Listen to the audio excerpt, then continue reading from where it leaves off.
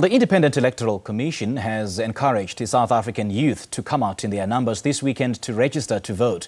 The IEC has expressed concern about the high number of South Africans below the age of 30 that have still not registered to vote. Now, this is the final voter registration weekend before this year's national and the provincial elections to be held in May. And millions of South Africans are expected to flock to various voting stations to register or confirm their details this weekend. And in studio this morning, we have the Deputy Chief Electoral Officer, Dr. Nomsa Masuku.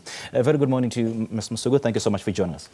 It's a pleasure. Good morning to us here. The IEC wants people to register to vote, but people are disrupting your work. Why is this so? And are you not concerned at all?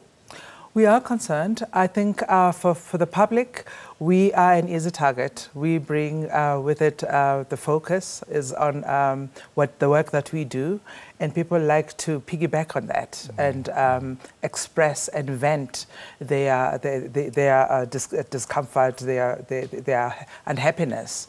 And because we deal with politics, I think people think that we are also politicians, and therefore they lay at our doorstep a lot of their grievances and their disappointments about what it is that they're not getting, if they're not getting heard, if the promises have been made to them, because we are right at the coalface.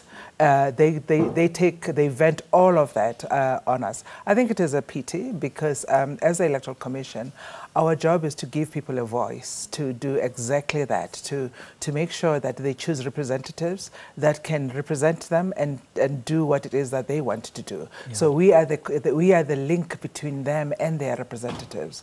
But I suppose if you are in the line of fire, you shouldn't complain when you get hurt. Indeed. And in terms of what happened yesterday, the IEC has now come out to say that it is absolutely not responsible for service delivery. But it can't be denied that it does adversely affect the registration drive. So what kind of plans what kind of plans do you have in place to make sure that everything runs smoothly? Okay. As the Electoral Commission, what we do, we never stop work even after the election. This is an indication that people don't quite understand how a democracy works. So we have a lot of work that we do between elections where we educate people and try and help them with their thinking processes about the link between registration, voting, and service delivery. But that message doesn't go through as much as quickly as we wish. So we do campaigns. We've got field workers on the field. We work with a faith-based organization, civil society, to make sure that people have the education that they need, the understanding that they need. We can inform their thinking so that they can think through these things and say that you have a duty to talk to your representative. When you're unhappy with them, it is important that you express that unhappiness. But when you start destroying property, that is outside the law. That's a criminal act. So the law provides that you can protest, but you do so peacefully, and you do so without destroying property, without destroying life, without jeopardizing lives. So as long as people are protesting, the Electoral Commission doesn't have a problem. But when they start interfering with the work of the Electoral Commission, therein lies the problem. Yeah. Because it is actually a criminal act to prevent the Electoral Commission from doing its work. But we never really take it up because we understand where the anger is coming from, and we understand that we're a young democracy. We understand that because we're a young democracy, we still have a lot of work to do. So we are there as the Electoral Commission, but I'm sure there'll come a time when we are not that as accommodating as we are.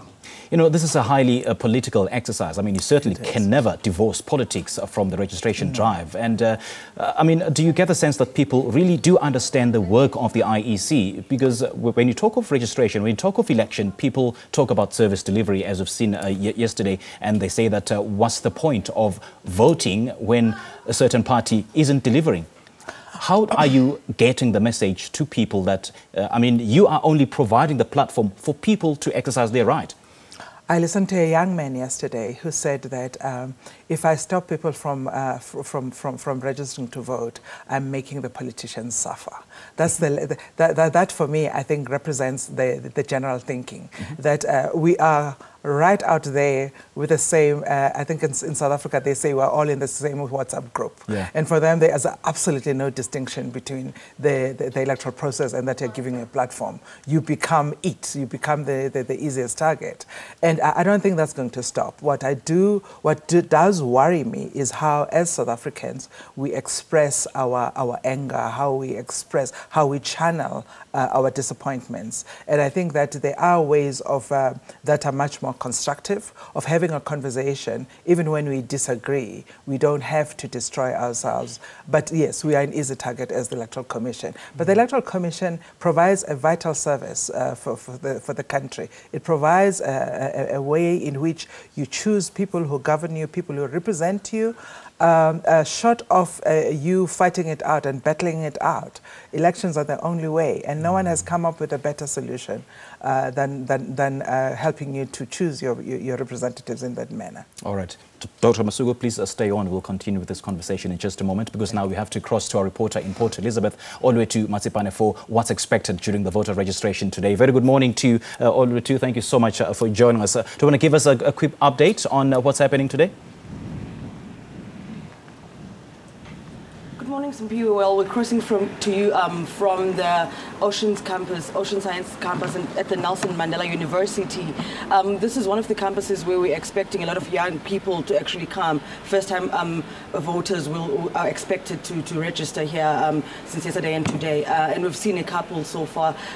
When I asked them why they're here, and they said that one said it's important to register, and it's important to vote, but the other was, no, it's because my mom forces me to do this, so I'm here because I'm forced. However, I can tell you that things were smooth in some parts of the Eastern Cape, but however, we've had some problems in areas such as Gqumbu, where people were saying that they're not going to register. Also, in areas such as Tataheim at Amahlati municipality, where there was a total shutdown and IEC officials are not allowed in. In the Nelson Mandela Bay, we didn't have much problems. However, I did yesterday go to NU29 in Motherwell, where we saw a group of people protesting outside a voting station, although they were not barricading anybody from going into the station, or they were not stopping anyone from registering, but they were saying that they wanted to voice their concern about service delivery issues, or the issue of a school that has not been built in that area in the past 8 years.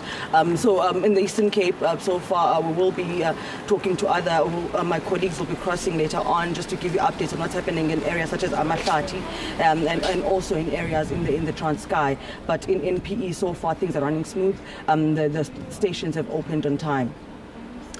All right, Tumaletu, thank you so much for joining us. That was our reporter, Zomaletu Matsipane, speaking to us live from Port Elizabeth. We're still in conversation with the IEC's Deputy Chief Electoral Officer, Dr. Masuku. Thank you so much for staying with us. I'm sure you've heard our reporter there saying that, there's no incidents reported so far. And I'm just reading through some of the articles saying that the IEC says it's now observing a steady flow of young people coming to the voting stations to register. What do you think probably changed their mind?